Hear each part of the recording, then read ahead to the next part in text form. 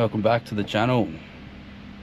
We've got this little project here. It's not going to be a long sort of episode or anything, but it's just a 6-litre crewman that come in a while ago. We put a VORTECH supercharger on it and a bit of a fuel system, intercooler, and tuned it. When we tuned it, we had a lot of issues with belt slip, a bit of detonation showing up in the data logger. So, you know, we figured the headers are a little bit small. We're getting big air temps. The air intake that come with it is mounted up in the engine bay. It's quite hot there, so we're gonna do something different with that. Yeah, so customer's got like a full set of wheels going on it, a full exhaust going on it, a few body panels and that. We're just tidying up, fabricating an intake. We sorted out some issues with the belt slip. So we're going to use an Aeroflow manual tensioner just so we can set like a bit more tension in the belt, and we've also added like an idler pulley just to get more belt wrap around the actual supercharger pulley.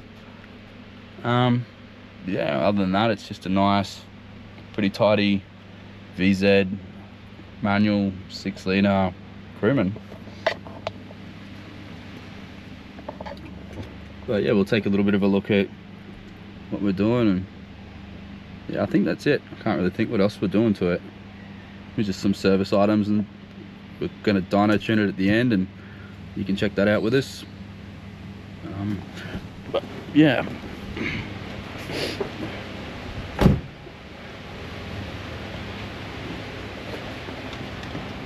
so this is the kit we put on. This pipe was wrong in the kit, so we fabricated this. This was 6 or 8 months ago now. This extra pulley here we've added just now, just to get more wrap on the supercharger pulley, more purchase to hopefully stop it from slipping.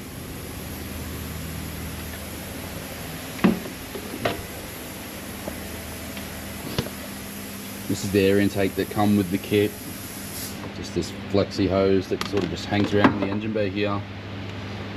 So we're going to make a nice stainless part that'll run around here. We'll have to remove and mount the ECU somewhere else. Make a nice stainless part that'll put the air filter down in front of the front bumper there. Get some nice cold air. Yeah, we'll take a look at that.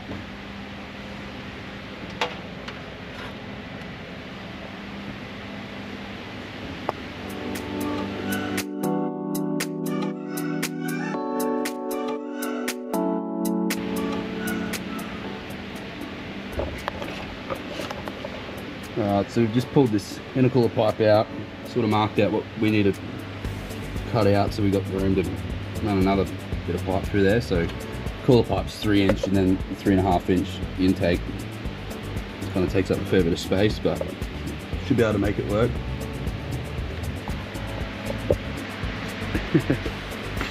Definitely not put that in.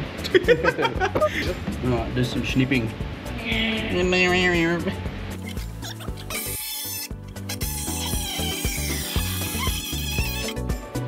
That's very loud.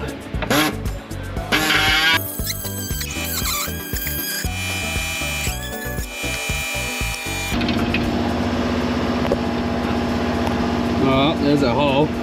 It's not pretty. To go through and clean it up. Not really a big fan of cutting holes like this in the body, but if you want to do race car shit, sometimes you just got to do it.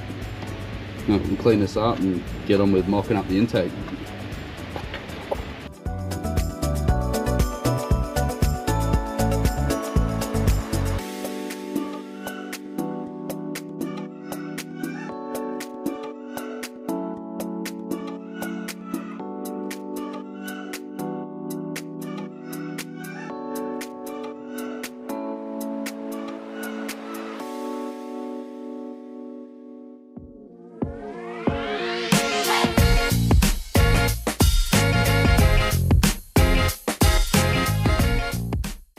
So that's all tacked in, so roughed in, I guess.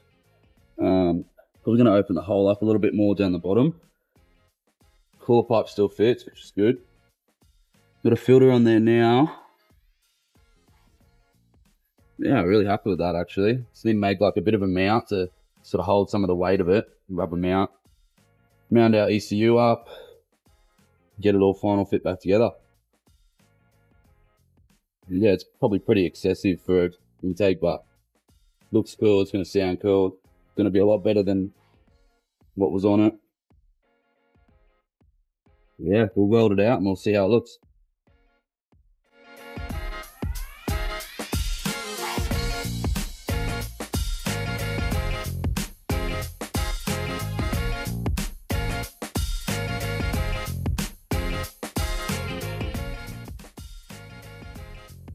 Well, everything's final fit, we got it all mounted up.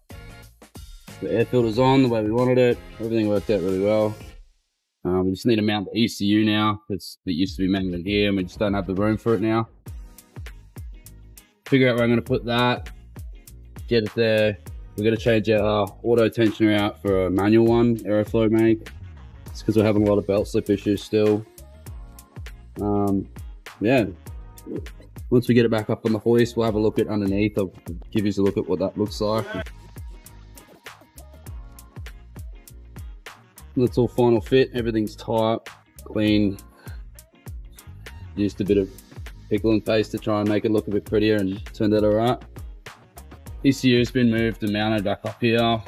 It's like the reservoir that holds the oil for the supercharger. Had to move that. We've got the belt off now and we're going to get this Aeroflow manual tensioner fitted up.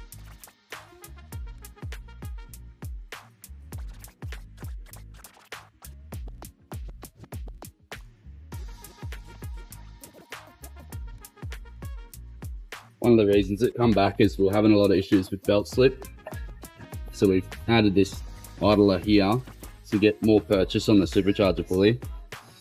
And we think just get rid of the auto tensioner and put a manual tensioner in there and just load it up a fair bit and see how it acts. We'll whack that in.